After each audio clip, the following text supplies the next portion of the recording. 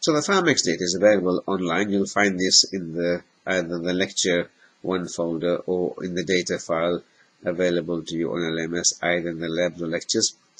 And you can read this fairly easily. So the way R works is, to be able to read data, there are various ways of doing this.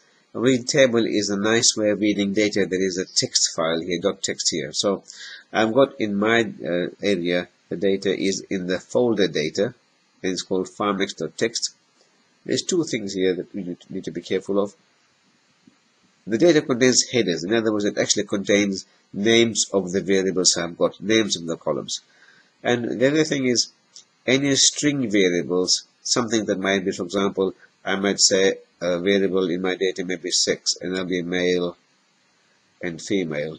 And those are read as what's called factors, and we'll see what that means afterwards. Otherwise, R will read them as strings, and that's not good to us. We want them to be factors. We don't want this to be just strings that might mean much. We want this to represent male and female. So we make this also equal to true.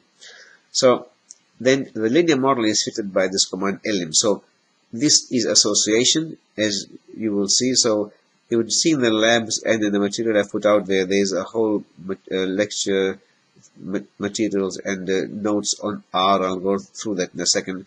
Well, this is association. So FarmX, this object becomes what is being read over here. So my data file is stored in the variable FarmX, and then this is the linear object that comes from my linear model. So this is various things in there we'll actually look at afterwards and investigate and interrogate. But lm is the linear model command. It's saying sales is a function of promote. So sales is going to be a linear straight line equation with promote, and it's based on the data that's FarmX. So data here, FarmX contains my variable. So if I can go quickly to my R and see if I can get this working for me. Let me see if I can find my data file here. There's FarmX over there.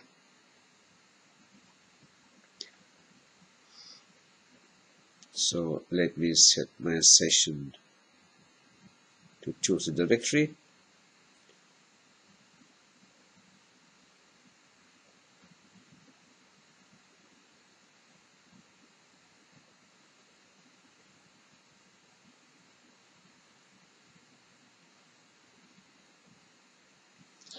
So I can say FarmX becomes read.table.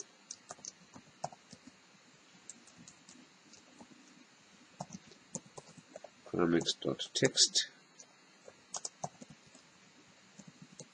header equals true.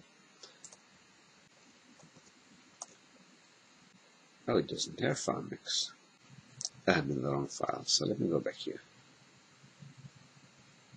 Tools directory, and it's going to be lecture slides, data. That's what I want.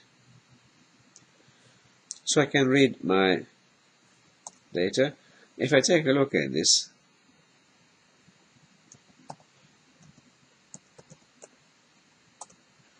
so you can see I've got 50 locations there, and it's got 3 variables.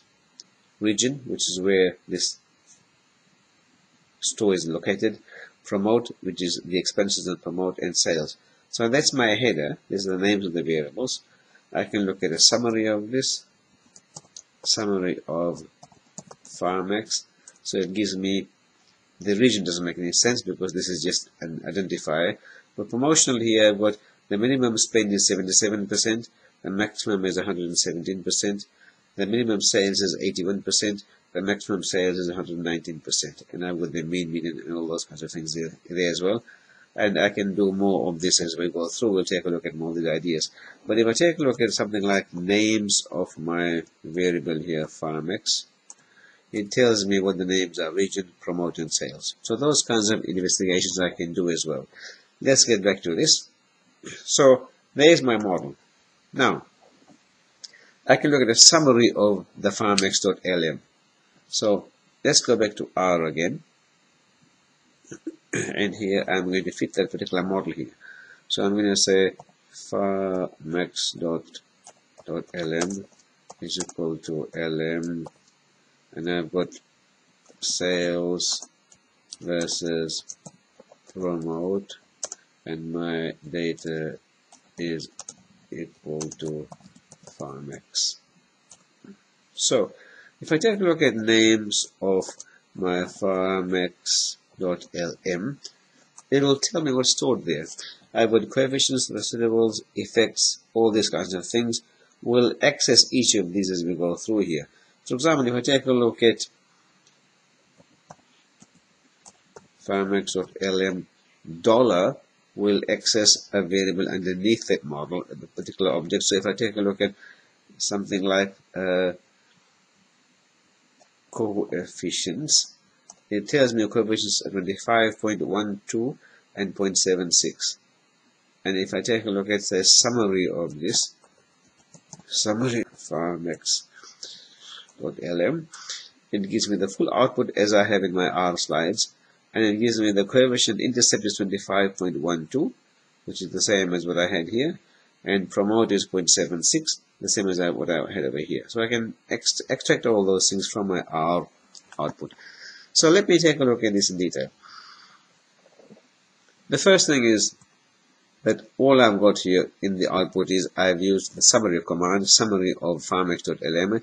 So any models that you fit and you save them as objects like I've got over here, you can always do a summary of those. You can always do a plot of those. These are the basic things you can do with our objects. We'll see them as we go through. The first thing it gives you in the output is what was actually done, fitted here. So the call is that I put sales here as the linear model for promote. My data was farmex. It tells me what formula I used in the model here. It tells me some things about residuals here. We'll get to that later on. But the main important thing here is it gives me the coefficients of the model. So intercept is 25.1264, promote is 0.7623. That means my equation here says that sales equals 25.1264 plus 0.7623 times promote. Now this is my fitted equation. Sales isn't exactly equal to this particular equation because I've got some random variation around that. So I usually put a hat over there saying this is fitted values, or this is the values my equation tells me from the model. The other things we get over here is what's called the standard error. So this is in some way a measure of how much variation I'm getting in my intercept. Now there's also going to be error here because the data itself contains some variation. So this is some idea of variation over here.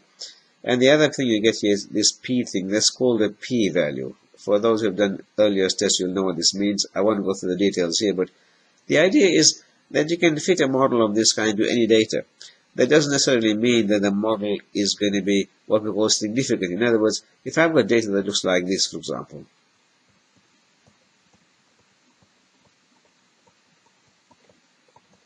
you can fit a straight line there. It's a matter of saying, well, is there some relationship between x and y that is meaningful at all? Or is it just going to be a straight line here? In other words, is it actually y equals something like a plus bx?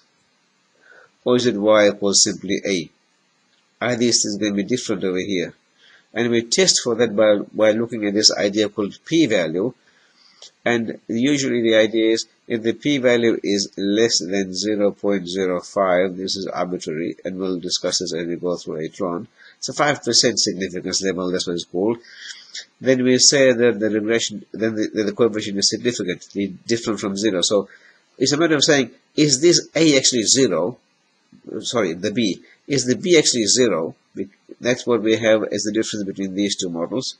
Or is it not 0? And I tested by saying, well, I can quantify this difference here by this p-value idea. If the p-value is small, then we say it's unlikely that the b is not 0. So I'm starting by saying b is not 0.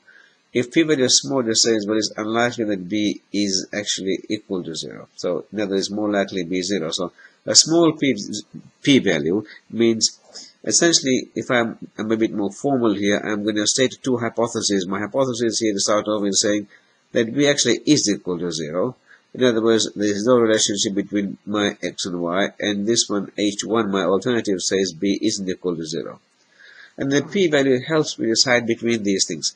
So, if the p-value is small, I say, well, there's evidence against h0 and actually will tend towards well, I wouldn't say accepting, but I'll tend towards saying the evidence supports b not equal to 0.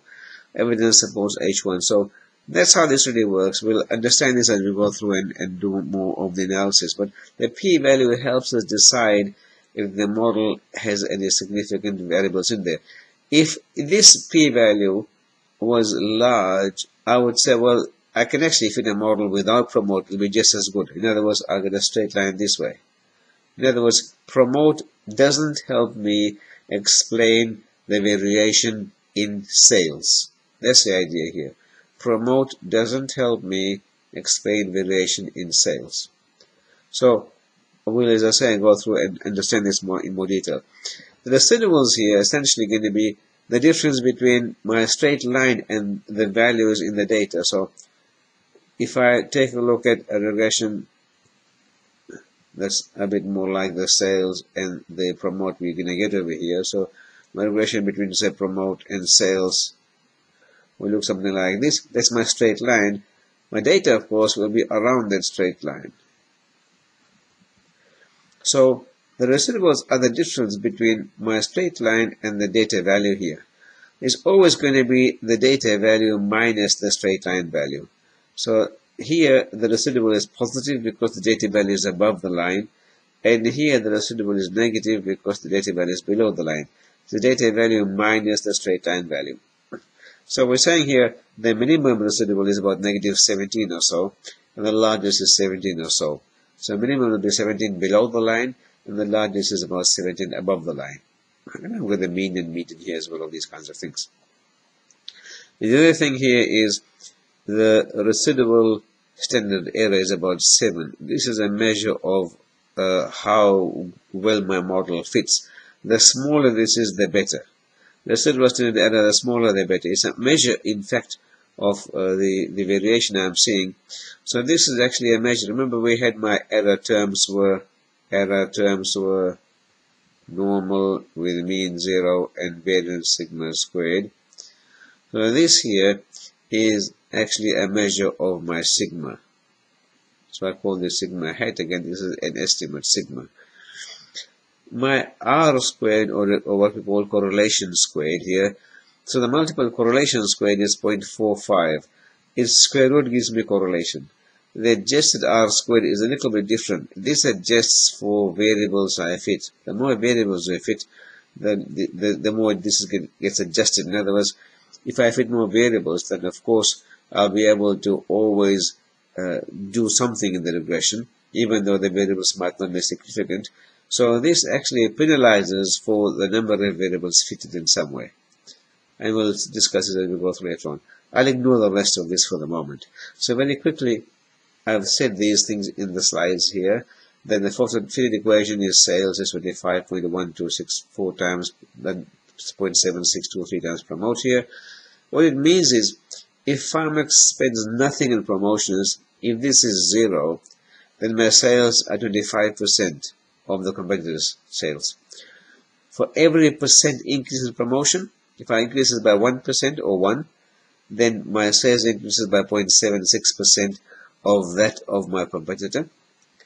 And if I spend the same as my competitor, if I spend 100%, if promote is 100%, then the sales becomes 101%. In other words, I'm not doing so badly, because if I spend the same as my competitor, I'm getting a little more sales than he or this competitor is getting here.